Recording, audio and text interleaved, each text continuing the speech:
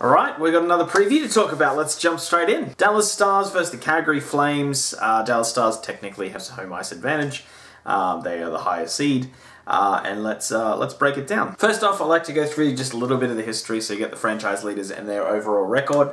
So the Flames history, Poplinski has the 99 games, so he's the overall games leader, which I was a bit surprised that they hadn't had a player to get more than 100 playoff games. Joe Mullen has the most goals with 35 in the playoffs. Al McGuinness is the only 100-point playoff scorer with 102 points.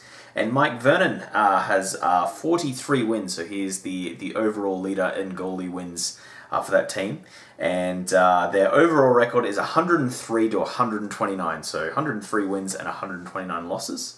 And they go against Dallas, and their history is pretty much Mike Modano. Like, if he was in net, he would probably have the most wins in goaltending. 174 games, 58 goals, and 145 points. And Ed Belfour has 44 wins, which I just immediately, when I thought Stars, I was like, oh, it's got to be Turco, right? And then you just, oh yeah.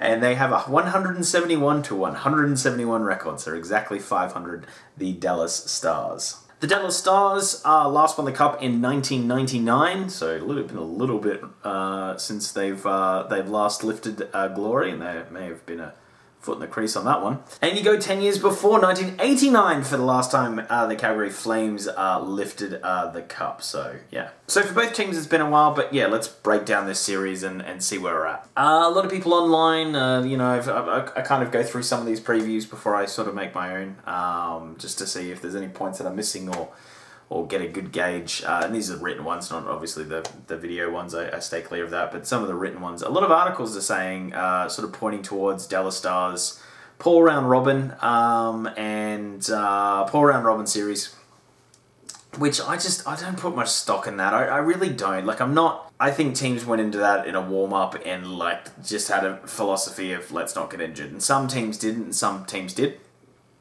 I think the Stars just didn't give it their all and during that series, so yeah, I'm just not fully convinced that that is going to be their output game one of this series. It might be. If it is, then the Calgary Flames are going to destroy them. But I just don't think that that's going to be their general output.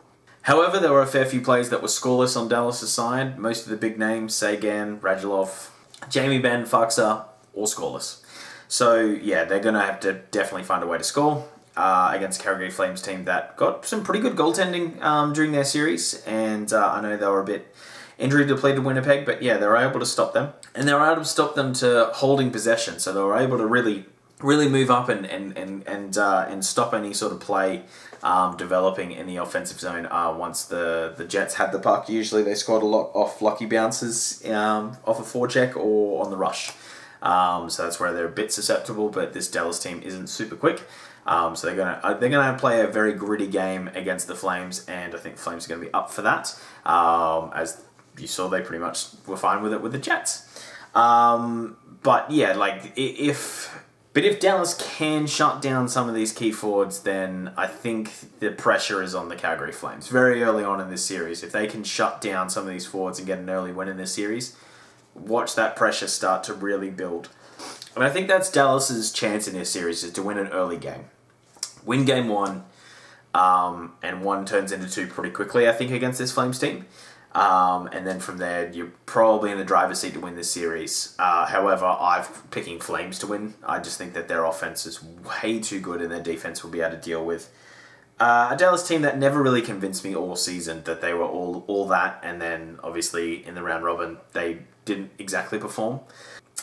Khudobin, can he hold it up? Can he do what he needs to do? Obviously, Ben Bishop not exactly fit to play right now. Whether that's going to be game one, that's another story.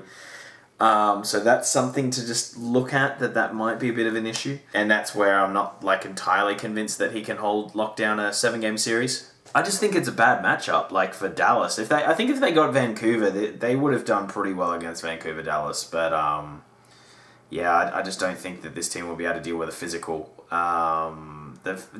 nature of what the Flames will throw at them.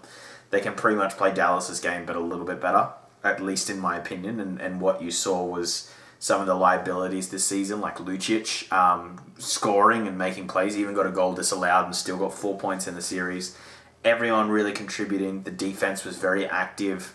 Goaltending in Talbot was, I mean, interesting. I don't think anyone had him first, going first, and I mean, what happens to Ridge down the road? But if Talbot does have a stinker, you've already got ready to go. So I definitely give this to the Flames. I think the Flames are going to win. I think they're probably going to win this if they win, it's probably going to be done in 5. If Dallas wins, it'll probably be a long series. It'll probably go 6 or 7. But yeah, I give the edge to Calgary Flames, like 60% edge. To 40%. But yeah, I do think that Dallas is going to be just struggle to score at times, and I just don't think they're going to be able to play a complete game. And this Flames team showed that they were very fit. I think that was a very key difference in the Winnipeg Jets series, that they were very fit and they were able to close out full games. I'm not sure if Dallas Stars are there yet, like whether they have another gear. If they have another gear, we're in for one hell of a series. But yeah, if this is kind of what we just saw was the way they're going to be, then they may even get swept. So yeah, it'll be interesting to see. It's going to be a great series to watch. I definitely think look out for Tkachuk. I think like he was in a bit of a different role in that first series, where I feel like he's going to be a bit more of a scoring role and just add depth scoring in, and Lindholm as well, because I have a feeling the top 3 for both teams are going to kind of cancel each other out somewhat. And then it'll be more the second, third line. That's where the difference is going to be. And I just have a feeling you're going to give that one to the Flames every time. Monahan looks like this might be his coming out party if they can get through this.